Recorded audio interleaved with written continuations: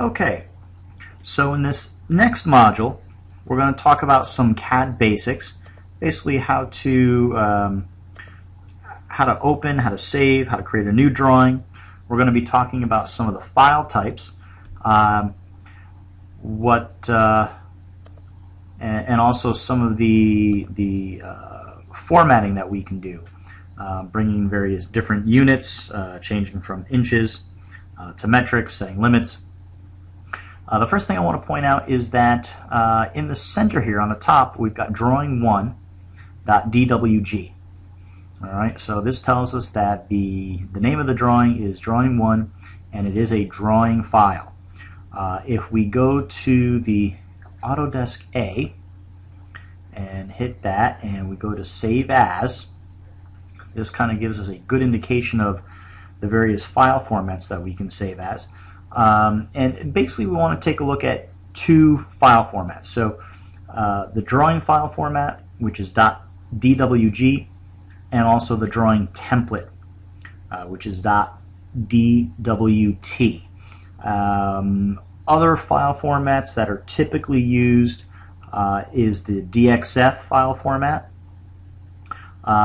But essentially the two that we're going to be working with is the drawing template and the drawing file. Alright, so also under this Autodesk A, we've got a new drawing, or we can open up an existing drawing file, and we can also save or save as.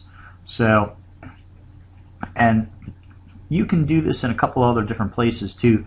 If you're used to working in the menu bar, you can left click on File and you can do the same thing. You can start a new drawing, open up a drawing, or you can do a save or save as. And finally you can do that on the top bar here with the paper icon. You can open up a drawing using the open folder icon, or you can use save or do a save as with these little diskette icons. So what I want to do is I want to create a new drawing. So I'm going to go to the new drawing icon and I'm going to click on that, and the first thing that pops up is a list of templates to use. You can't just start a drawing from scratch. You actually need some sort of template to start from. So in this whole list of templates, we're going to use the ACAD template file. Okay, so if you click on that, there you go, click on that. So here we got the file name, which is ACAD, and we do see that is a template file. And when we open this template file,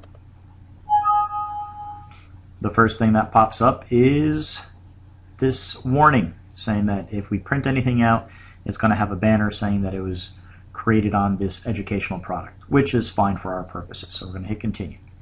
But that template file, if we look up top here now, you'll notice that turned into a drawing file. Okay, and it says drawing 5. So I opened up a couple of drawings before that, so that's why it says drawing 5. And next one I open up will probably say drawing 6. But you'll notice that the template file changed into a drawing file, and that's what we want. So I'm going to go ahead and just create something here. Put a little circle, put a couple lines, hit escape to get out of the command, and we've created a new drawing. So I don't want to leave this as drawing 5. I want to save this as something else.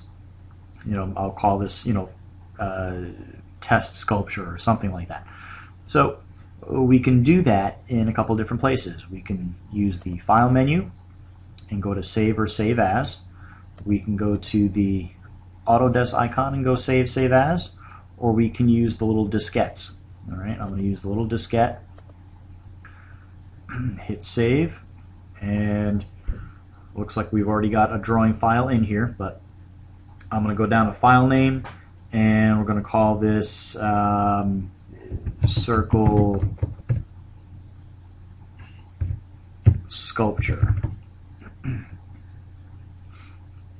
So circle sculpture is the name of the new file that I'm saving. And we notice that it says AutoCAD 2010 or Light 2010 drawing file. If I click on that drop down, we see a whole list of DXF files, we see a template file, a drawing standards file, and a series of drawing files.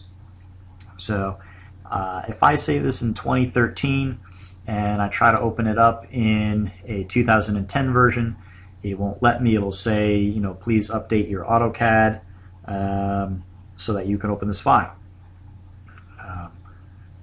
But if we save it in 2010 and decide to open it in 2013, it'll say that's fine. We just want to make sure that, to let you know that if you do open it in the 2013 file, that it will become a 2013 file. So good way to dumb things down a little bit and always stay backward compatible one step. So the 2010 version is fine, or if you want to go all out and save it as the latest version, you can do that as well. So I'm going to hit save, and you'll notice up top here now we have the file path, and it says circlesculpture.dwg. I know that my drawing is saved. So now I'm going to close out, and here's the minimize, maximize, and close. So I'm going to hit that little X. My drawing disappears. I don't have my drawing anymore, but I forgot something. I want to open it back up again. So I can go to the open folder, and again you can use the file or the Autodesk A. You can find open there as well. I'm going to use the open folder, and here is my circle sculpture drawing. You notice down here, here's the file name, and it's a DWG file, so that works. I'm going to hit open, and I've got my drawing open, and you'll notice that the title of the drawing is up here in the center. It is a drawing file, and this is my drawing.